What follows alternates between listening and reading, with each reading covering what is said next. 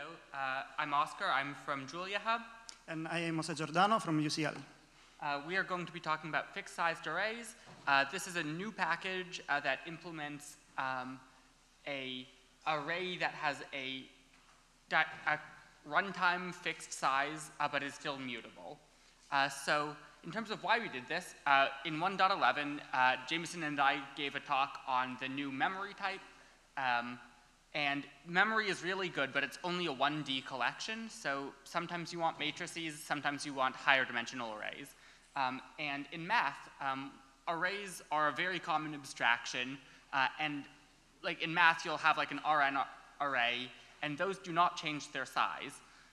And furthermore, mutability is really hard for compilers to reason about. So if you take the size of an array at 2 different points in time, the compiler needs to know that nothing in between changed the size, because in our Julia array, that size is changeable, and also because array is mutable in Julia so that you can change what size it is, that means that the actual array struct needs some allocations in addition to the memory. Yeah, so we created this package which implements this fixed size array, which has the same memory layout as the standard array. So it's also a subtype of a dense array, but the difference with array is that it's immutable instead of being mutable. So the fields of this type are memory. Memory can actually be any backend. It's not just the memory type. It can also be like a GPU array if you want. And also the size, which like in the standard array, it's an n tuple. But again, since this is a field of a immutable struct, this is always constant for the compiler. And this is a comparison with other array types in the ecosystem. So there is a base.array, which has the size set at runtime. The data backend is memory, and it's both growable, and the elements can be mutated.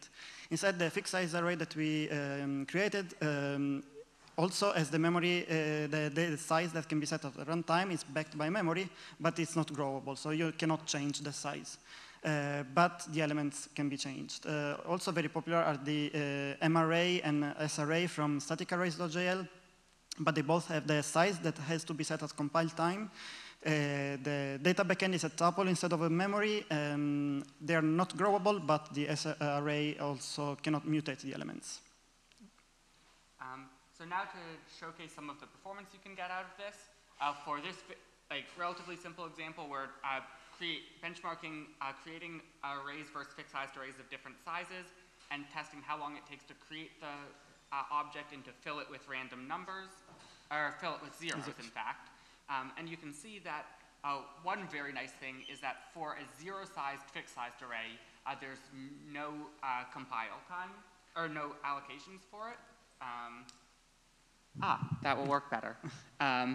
Whereas for an array, you have the 32-byte header, which is just like the array struct that wraps the memory. And then you can see that even for bigger sizes, the amount of allocation is not much different because it's only a 32-byte array header either way, but you do have 1 extra allocation each time, and that takes a couple extra nanoseconds. It looks like on this computer, it was about 4 nanoseconds to allocate the array that you just saved by not allocating memory.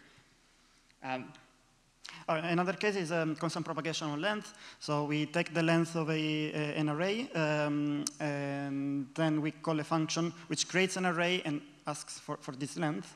And if you use vector, the compiler has to generate all the, first to create the memory, allocate the memory, and then does lots of work just to get to the size which you should know already. Instead, when you use FixedSizeArray, yes, it's just 3. Yeah. And these types of optimizations won't come up always, but they are the sort of thing that when you're building packages, it just makes it easier to write the code that you mean, and then the compiler will figure out what to do with it a lot of the time. You can also see that for a simple reshape case, we managed to prove with fixed-sized arrays that if you reshape a length 3 array to size 2 by 2, we're able to show that this just throws an error, whereas you can see it's marked for a regular array. It's not consistent because the compiler doesn't know whether or not that will succeed or not. And also, if you have a length 4, we can prove that it doesn't throw an error, whereas for a regular array, the compiler still doesn't know whether or not reshaping a length 4 vector to a 2x2 matrix is valid. Another example is, thanks also to some work by Oscar, to improve the escape analysis. We can define a function which allocates a vector of 250 elements, fills with random numbers, and then takes the sum using the fold function. If you use as input a base.vector, this needs to allocate 264 bytes. Instead, if you use a fixed size array, memory allocations are just completely removed. But one important thing why we use fold instead of sum is because the interprocedural escape analysis is not yet implemented. So this is maybe some work for the future. So if you use sum, in this case, the memory allocations will not be removed. And also, the size 250 is specific because if you made this 260, it would be bigger than the size heuristic that we're willing to move to the stack, and therefore it doesn't work. So we also need to implement, most of this work was Gabriel and then me sitting along and handing him more LVM that was failing to optimize and him spending hours digging through, figuring out what went wrong. But for a lot of the very simple cases, we now already in I think this is 1.12? 1.13. Oh yeah, this is 1.13. So it's not coming for a couple months yet, but we eventually can get rid of the allocations in many of the simple cases. Another example is using enzyme to compute the gradient of a function. If you use memory, the base.vector in this case, and then try with a fixed size array, you see that there is a 2x almost boost of performance. This is not something that you should always expect, but this was like the first thing that I tried and said, oh, this is already 2x faster. So that was fun. But yeah, in some cases, you will get not better performance, but still. For example, right before this talk, I checked whether or not an ordinary FEQ solve was faster. It wasn't. It's like 20% slower. So I need to debug why that's happening. But yeah, for our conclusions, we think you should use this. It's a very new package, but it is also very simple. It's only about 100 lines of code. I think we have 100% test coverage. But the array interface in Julia is not very well defined, so you might find a case if you try something out where we do not implement part of this, so there's like the minimal array interface, which is get index, send index, and size. And if you implement that, everything works. But then it turns out there's about 20 or 30 other things that you need to implement if you want it to be as fast as array for all of the cases. So we should probably document what all of those are so that other people can write arrays that are as fast as base.array. But we think this package is mostly here, and let us know if you find a case where it's not. Yeah. And then also, we want to extend the compiler analyses.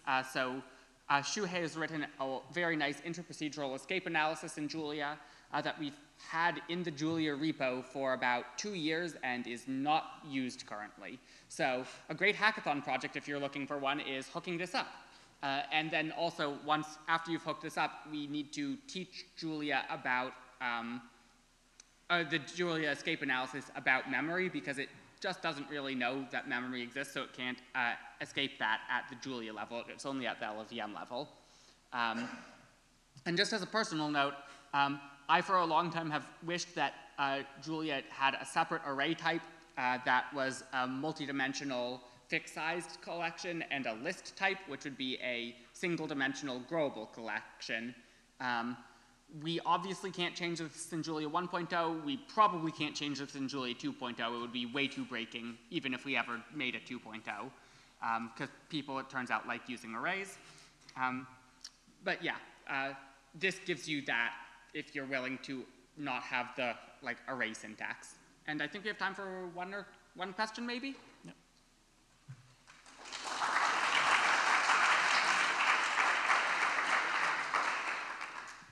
If someone has a question.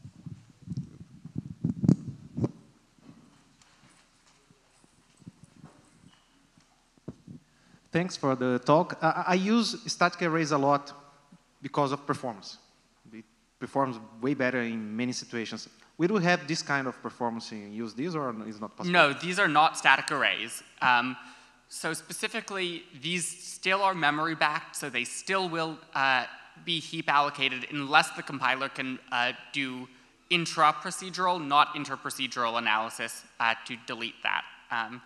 We have some ideas for how we might be able to make the compiler smarter here, but they are mostly not implemented yet. Okay, thanks.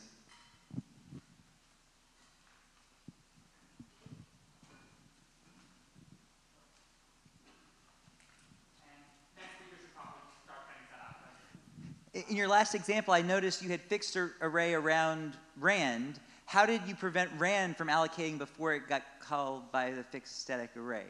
I think it did allocate an array, and then the compiler is smart enough in some very limited circumstances to remove it.